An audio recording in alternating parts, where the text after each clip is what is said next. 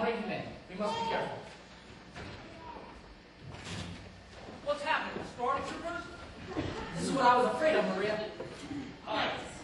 You stay here at Gayard. I'll look at the children. Cecil, quickly, find the children. Quickly. Gentlemen, this way. We are here on business. Gentlemen, may I present Herr Detweiler? Max, I believe you know Herr Zeller. Admiral von Schreiber. Hi.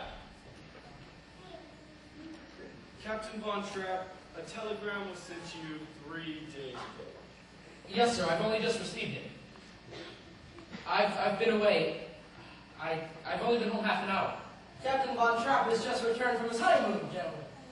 Congratulations, Captain. Thank you, sir. Your records in the war is very well remembered by us, Captain. It's good to hear you say that, sir. Let's get to the point. If you don't mind. In our Navy, we hold you in very high regard. That explains why I am here. Having had no answer to our telegram, the High Command has sent me here in person.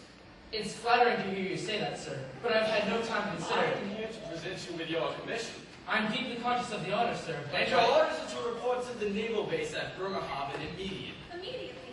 Oh, I'm afraid that would be impossible for you, Gayard. Admiral, may I present my wife, the Baroness von Trapp? What I meant, sir, is that we're all going to be singing at the Salzburg Festival Friday night. You see, the Von Trapp family singers, right here in the program. Friday night? This is Wednesday. That only leaves a matter of 2 days. It could be possible. You could report to Bremerhaven by Monday. Admiral. Is there a telephone I can use? This way, Admiral. If there's any problem, perhaps the weight of my voice could solve any grievances.